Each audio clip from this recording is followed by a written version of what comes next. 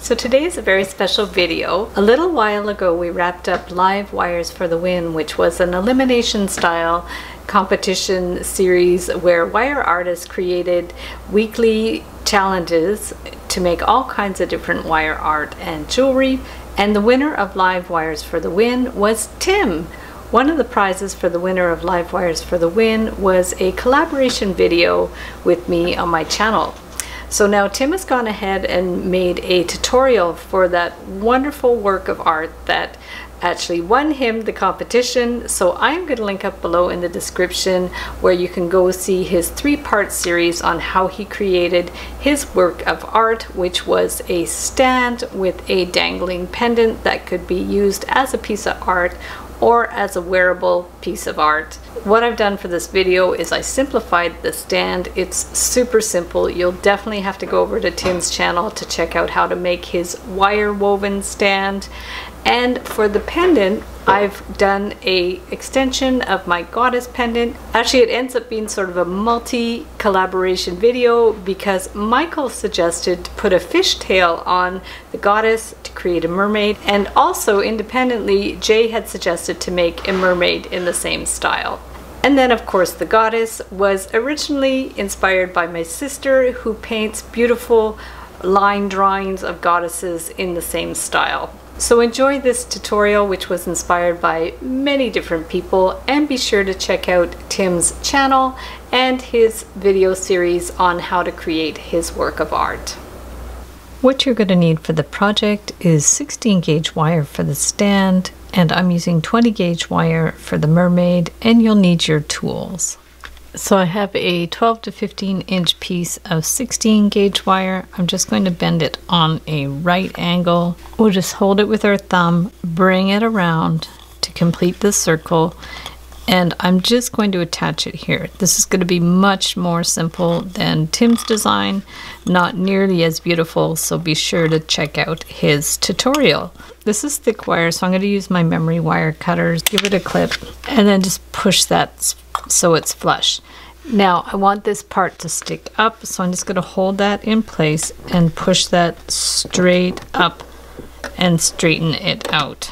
And then I'm going to get a smaller pill bottle and just bring this around to make the part that we're going to hang the mermaid from. So we're just going to curve it around. Very, very simple. I'll just make a loop. So get your looping pliers, hold this in place, and bring that straight up, and then you can clip it here. Doesn't have to be fancy. You're just going to have it so you can hang the mermaid on there. Very, very simple. So now I'm going to take about an 18 to 20 inch piece of 20 gauge wire, and a little to one side I'm just going to take my looping pliers and form the head.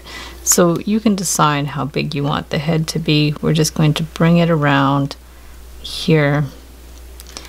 If it's too big, go to the next size down, bring it around here. If you don't have these, just use round pliers or the end of a pen. And then you want to bring it up to make the arms.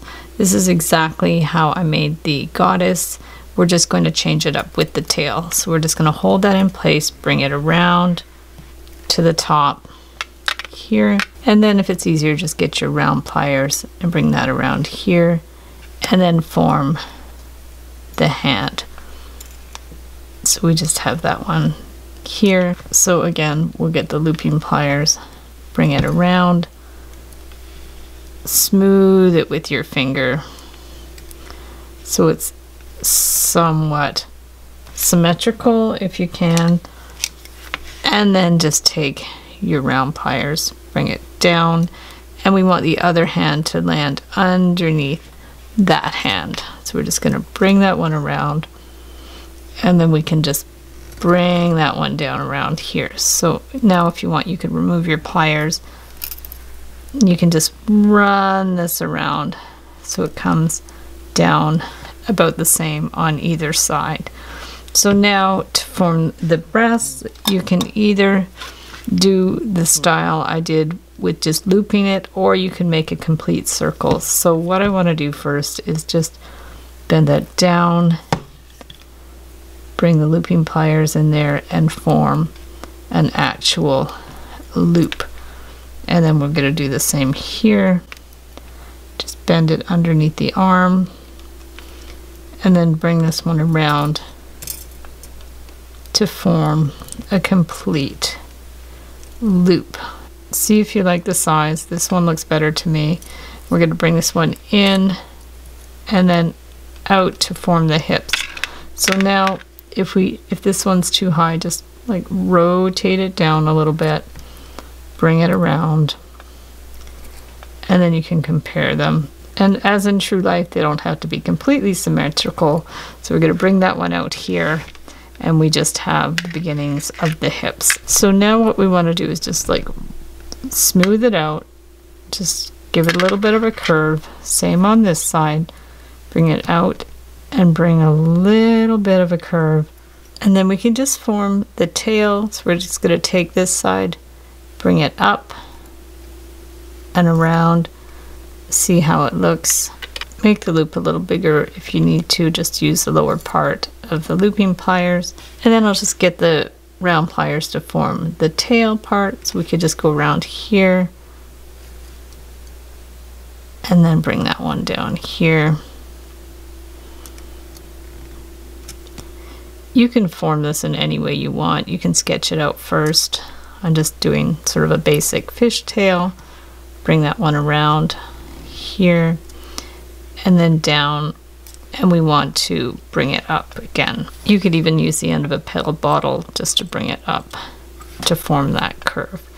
So once you have that as you like it, then we want to bend this one up at a right angle. So we'll just take this side here. We're just going to bend it up at a right angle. Line these up how you like. Just take this wire, make a little circle, tug it so it's closed, clip it there, pinch that one in a bit, and then we're just going to bring that one in and we'll do our spiral. So I like to do my spirals on a cone. This is just a display cone. You can also use a ring cone or a mandrel. I'm just going to bring this one around a few times. Clip it, get our round pliers, and just hold the end with the round pliers and just rotate it in. This is my preferred way to make the spirals, from the outside in. And then we're just going to flick of the wrist, bring it towards the center, and then push it down. And then from there, we can just push that one all the way down. Get our flat pliers just to push it in. If you have to close that gap, you can. If this is too tight in there, just take your pliers.